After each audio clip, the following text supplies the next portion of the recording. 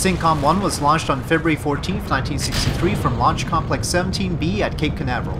Its goal was to become the first geosynchronous satellite, a satellite in a high 24-hour orbit which requires about as much effort to reach as orbit around the Moon.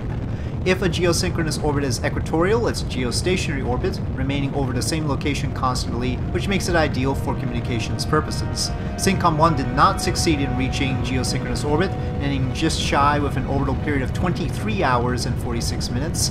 However, its successor Syncom 2 did reach geosynchronous orbit, and Syncom 3 finally became the first geostationary satellite, paving the way for Intelsat 1, the first commercial communications satellite in geosynchronous orbit. The rocket for Syncom 1 was a Thor Delta, also known as a Delta B. The rocket's first two stages were enough to get to low Earth orbit, then a solid third stage was ignited to boost to the target apoapsis of roughly 35,786 kilometers, and then once at apoapsis, the satellite was built around a small solid propellant apogee kick motor that circularized the orbit. Basically, Syncom 1 was a solid rocket motor surrounded by solar panels, antennae sticking out, and a set of attitude control thrusters that used nitrogen, and a set of positioning thrusters that used hydrogen peroxide.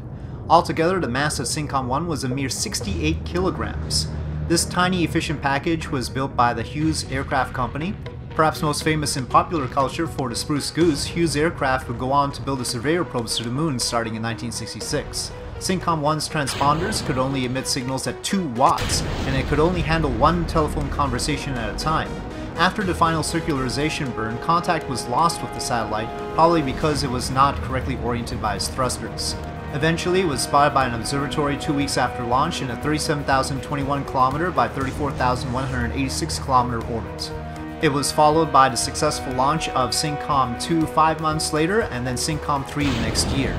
The market for geostationary communications satellites has since grown to be the most commercially lucrative space endeavor, and the Hughes Space and Communications Company became the largest supplier of those satellites, having built 40% of those in service in the year 2000 when it was bought by Boeing.